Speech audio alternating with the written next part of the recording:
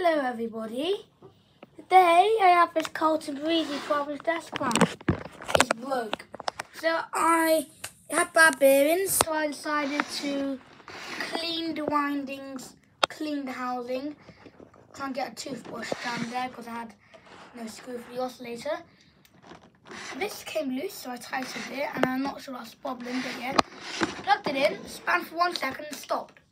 So it might be the fact that it might cut the whole power to the house. So I'm kind of scared of that because that's dangerous. Because last time that was the case, but fudge, I always missed it.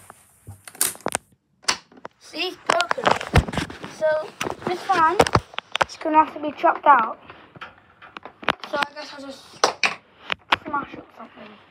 I mean, I probably won't smash it, but I mean, you guys just saw me plug it in and turn it on. This thing is gone. So for now, I'm going to have it here until I can get a repair or I can smash it. Because this thing is dead. I didn't think it was going to last long anyway, but yeah. I definitely did not think it was going to last long anyway, but yeah. Yeah.